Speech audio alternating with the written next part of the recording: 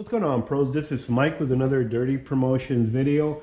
This video is going to be dedicated to showing you or illustrating the very best way to tune a blade holder with a blade inside it.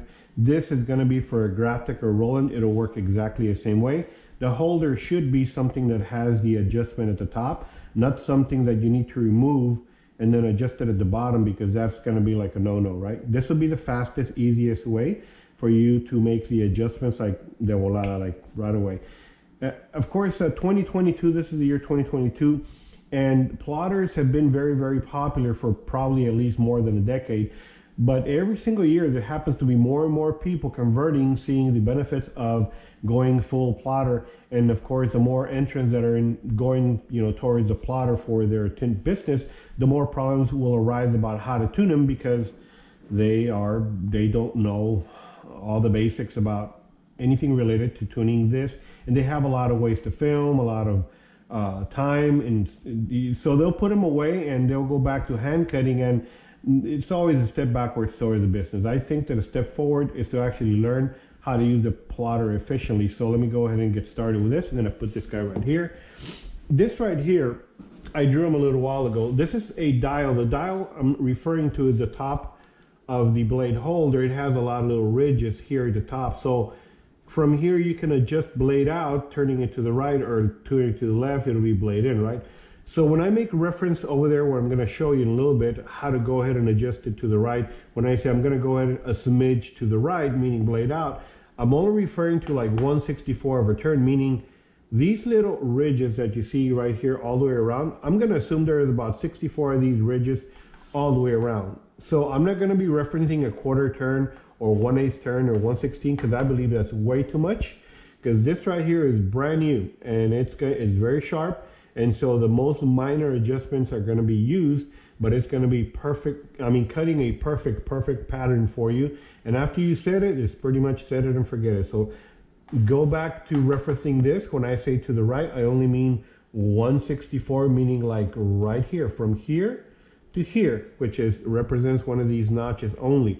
I'm never going to go over or nothing. It's always going to be so micro to the right or to the left, which is 1/64. So I'm writing it down there, okay? We're going to start perhaps at a lower setting, because I don't want to go ahead and go through the film and into my plotter strip. I don't want to do that, because that might break the tip prematurely, and it'll be harder for me to adjust my thing. So let's go ahead and start with this right here, so we can understand a little bit about the window film, right? Window film is about 2 mil thick. The ceramic, we're going to be talking about ceramic film, because the ceramic is your thicker medium, and from there you can just go ahead and do your force down, and you can actually cut your thinner mediums, whether thinner mediums meaning like your carbon, which might be 1.5, which might be somewhere around here or something. Your dyed film might be 1 mil. 1 mil is right there. So you'll be able to just go ahead and do the force, less, and you'll be able to go ahead and, with the same blade sticking out, once you tune it to ceramic, you'll be able to cut everything pretty much, okay? This is your blade, 60 degree, más o menos. This is about 45. And then your new one that we're using for tinting is your 30. So 30, 45, 60 degree blades that you talk about, and you're always asking which one is the best one for window film. I understand a lot of people are going to say this. Let's just go ahead and take this guy. This is the old school stuff. It doesn't even belong in a conversation anymore. 60 for sure not. This is vinyl. 30% or 25 is what your manufacturer, distributor is selling right now. This is the best one, and the one I'm going to be actually tuning, because if I tune a 45, everything of what I'm talking about is pretty much off the table. 30 degree blade in there. And he is set at 0. What we're going to be doing is we're going to go ahead and adjusting it to the right. I'll show you right now in a little bit. Ceramic. What's going to be happening here is that I'm going to go with my blade and go ahead and lay it somewhere around right there. Okay, I'm going to lay my blade somewhere around right there. I want you to understand that the amount of blade sticking out all the time should be, this is your blade sticking out of your holder. The amount of blade sticking out should equal, más o menos, or more, the thickness of your thickest medium that you're going to be cutting. In in this case ceramic. So let's say your holder is right here, your blade sticking out is that much. That is a good start right there, okay? But we're not gonna go there because I might go through the liner when I put force down, and I might go into the cutting strip, and this will be my cutting strip down here, and I don't want to gouge it, make a line through it, because once that line goes through the bottom, then it's always going to be giving me a skipping or imperfect cut along the way. Okay, so this is our liner, and let's just pretend our liner is 1.5 mils. I do not know how thick the liner is. I'm just going to say 1.5 mils just for the shits and giggles. So our ultimate goal when we set this perfect, it should never be setting it to where it's going to cut only the film and that's it. It should actually go into the liner, and let me tell you why. So this is your blade when you're going to be using it brand new, okay? Under a microscope, you're going to see that this is so fine, so fine, you cannot see it with the naked eye. But I want you to go ahead and understand this. Every time you're going to be using it day in, day out, this right here is going to be spending. This right here is going to be spending.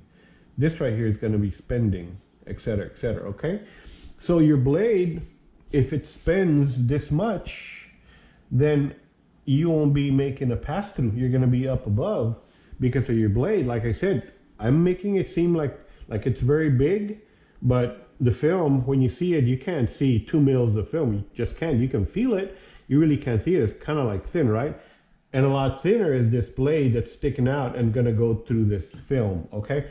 So our goal is going to be not to go 10% necessarily, or 40 or 50. I think that to be optimal, I think that your thing should be anywhere like 60-70% passing through your liner, okay?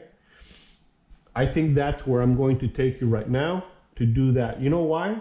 Because if you go months and months at a time doing so much production and whatever, it's going to be spending for sure. It's going to be spending the tip, but it's never going to go above. It might go very close to it, and that's about it. And guess what? 6 months down the road, 6 months down the road, when this happens, and you're about, let's say, right here with the blade, you can always do, if you're at force 8, all you have to do is force 9, and then he's going to be here again, and he's going to give you another month, 2 months, a very good life. So this is the scenario of what I want you to understand. A lot of people, what's going on is that they want to manipulate, like, stick the blade out more, stick the blade out less, do force more, do force less. Okay, but you're not understanding the relationship, okay? The amount of blade to be sticking out at least 2 mil, which is the medium, and perhaps just a little bit more. But for us not to fuck it all up in the beginning, to go straight down to the liner, I'm going to go ahead and get out just a smidge, and from there he's actually going to be about right here, and I'm going to be doing these turns 164 until he touches, and then I'm going to go below it, and I'm going to check until I'm at 70%. Then that's going to be tuned. Not only the blade sticking out is going to be tuned, but also your force, and you're going to set it and forget it, and that'll be that. So let's go ahead, without any further ado, let's go ahead and go to our plotter room and go ahead and get it started, okay? GoPro, stop recording. Okay, so this should go pretty fast. I got 0 right here. I already did up, already did down. I'm at 0. So I'm going to give it like a quarter and a little bit more. And I can feel right here what's going on as far as the tip going out. And I'm going to leave it alone. I'm going to put it in here. This is a Stealth IR by Dirty Tools, 70% 20-inch. I don't use this at all. So I've been tuning all your blades that you've been buying. I've been tuning them here, exact same method. So we're going to put them in here, close it up, do our thing here, 1, and he's going to do his area and all that. And then we're going to go ahead and check this out right here. I put a little rectangular strip there as far as the length and all that. I'm going to put on condition 7, meaning I'm going to set a condition aside and go ahead and tune them, and then that'll be that. So right now we have our conditions for our ceramic, our carbon, all that. So let me go to condition and just change all this out. 1, I'm going to go to 7 as I mentioned to you. Enter. And I'm going to go ahead and start with the force, which is 4. And I'm going to reduce, well, he's already at 9. I think it's a good place, but I'm going to go ahead and do even lower. About 8, which is right there. I'm going to put enter, menu, and we're ready to begin. Let's go ahead and see all this tuning Blade is in there, quarter and a little bit more is sticking out, that's all. 20-inch roll. For sure, you're gonna need a brand new strip. I did put a piece of brand new strip here. I always do it for tuning. If you guys see this right here, if you're able to see this black thing in the back, it is missing the factory strip on top. I know that. I removed it because I buy plotters used, recondition them to be super perfect, and then I do my thing, right? Sell them. So right here is bald. So you can remove this ball. You don't need to put a factory strip back on there. You can go ahead and get any of these from wherever you want to. There's going to be at stores or in my store or wherever you can find it. It has to be a thick tape, and I put 2 layers on top. Why 2 layers? One, to make it this little ridge in the center pretty much disappear, and then the second one is going to be my sacrificial, meaning like every time I have a pass-through, my employee forgot to change the condition and I have a little bit of pass-through, I'm going to have a little bit miscuts with my thicker or thinner films. So I remove the top strip, put a brand new one, and be done, and then everything will be back to perfect. I recommend you do the same thing, okay? So we have our little thing here. We have our force at 8, which is almost nothing. I understand that these normally run at 13 or 14, which is normal for a lot of people. This is a brand new blade, brand new strip, Graphtec, ceramic film, Stealth AR 70 by Dirty Tools. Let's go ahead and get the first cut, and it should go fast from here.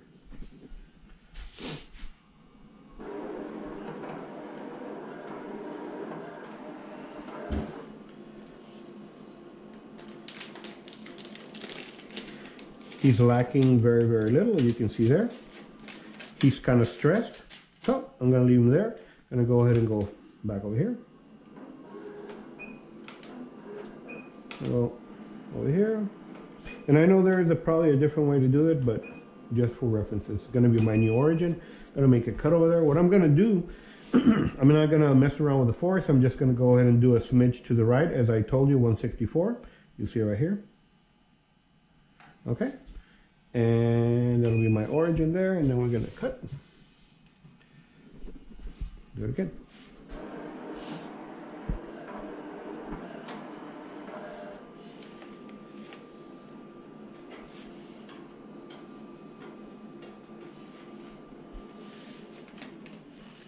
Nope.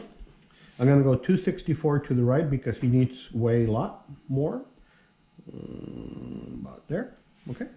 So I'm going to go ahead and do a little bit to the top. All right. Origin. Okay.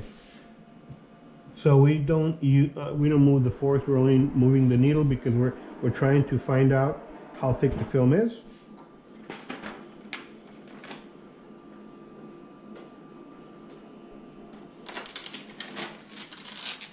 It's getting very, very, very close. So I'm going to remove it.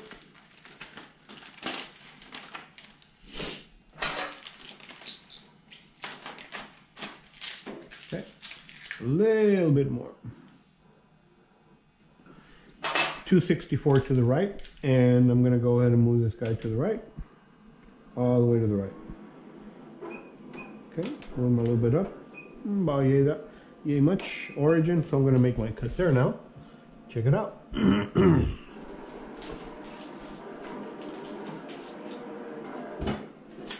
Okay. Remember that the cut should be stress-free. So he's kind of getting there. 264 to the right. And be done.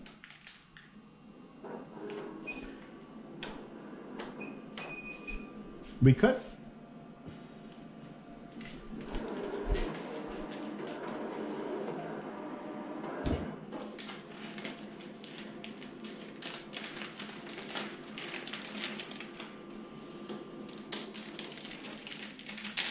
Okay, I want you to understand something. Although I'm getting a little bit better and better at the cuts, I don't think the force is enough, because as you can see, I already have a lot of blade out, and the force, meaning puncturing down, is not enough. So I'm going to move to the right one more time, and I want you to observe what goes on with this relationship, okay? There. Okay, new cut right there.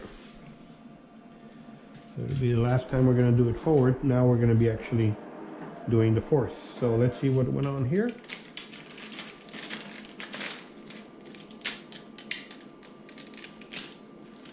So if you remember correctly, several cuts ago, 3 cuts ago, I did a smidge, a smidge, a smidge, and to me it seems to be cutting almost identical. Like the force needs to go down, for sure. Once I do the force down, what's going to happen, the blade is way too out, so it's probably going to perforate. So now I'm going to go back 2 smidges, or three smidges, and I'm going to go ahead and do increase the force to 9. Okay, force, increase it to 9, enter, and here we are, menu. So that right there is the place that I'm going to start cutting. So origin, and let's go ahead and check it out, see what happens.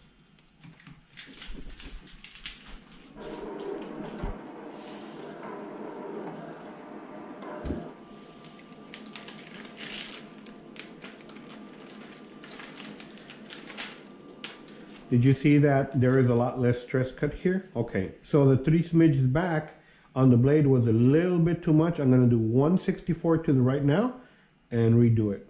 164 to the right on 9, on force 9,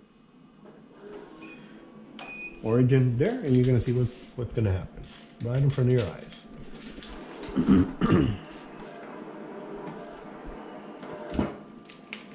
Okay, that is almost stress-free. I'm going to go ahead and make a cut right here next door to see if everything also is the same here. The reason I'm saying that is because sometimes the plotters might not be very even all the way. So we're going to get to a nice happy medium. Okay, so we're going to recut there.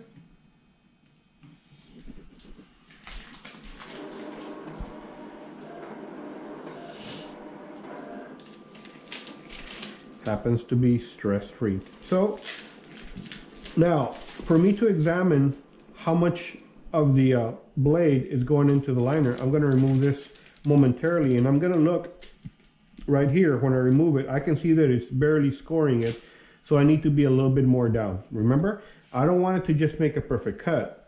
I don't want to have to reset this for at least a year, so I need to go into the liner now about 50-60%.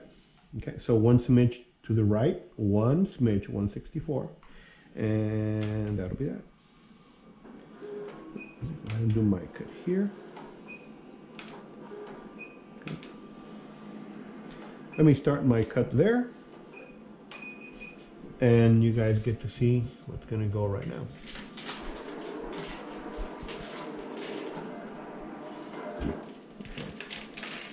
There it is. He has a little bit of stress here only. So I'm going to do 1 more click to the right, 164 to the right. And this is, of course, still on force 9. Okay, origin there, recut.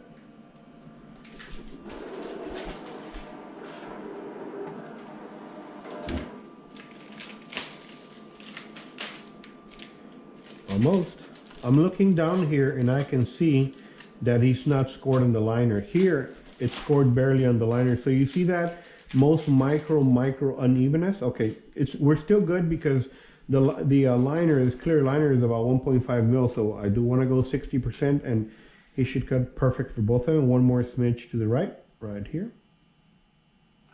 And then there, origin, and then we're going to cut again.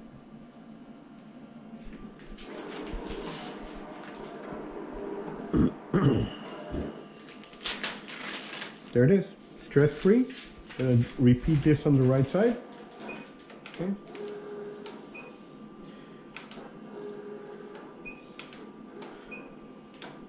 About there, we're gonna cut there. Origin. Let's go ahead and cut.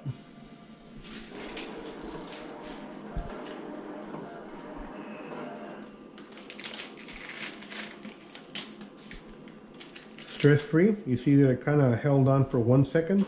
So I'm going to do 1 more smidge to the right, and I think that will, 164 to the right. And I think that will do, more than likely it will do. There, origin, and let's go ahead and redo it.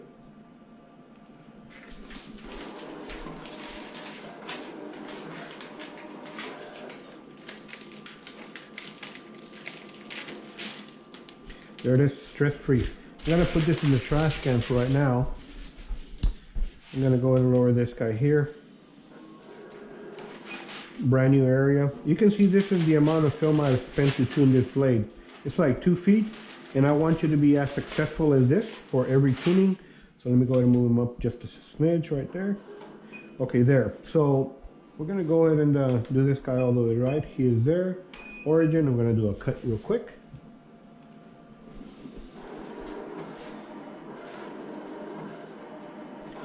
Okay, cut number 1, stress-free. Then move this guy to here, a little bit more. And I'm gonna move him to the top. There, and I'm gonna do my origin. So I'm gonna cut right next door to it.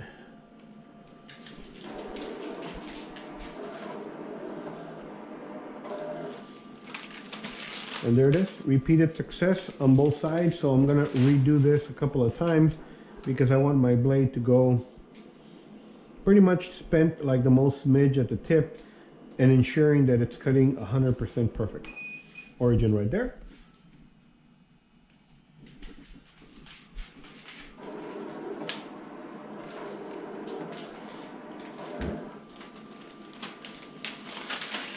Cut number 1.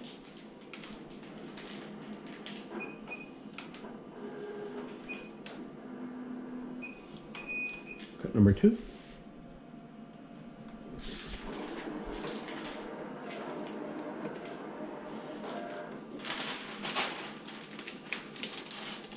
Stress-free. So there it is.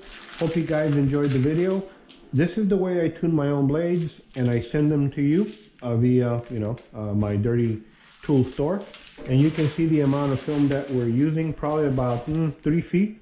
If you guys are spending more than 3 feet or even less, I mean, I know there's guys that are really good at doing this without the explanation, so they'll do this like a lot faster and probably within a foot because they know what's going on. Within a foot or so, they should be tuned. Hope it helps. If you like it, give it a like, give it a share, and inbox me for any additional questions. But look at this video over and over again, and it will make a lot of sense to you. Guys, have an awesome day. GoPro, stop recording.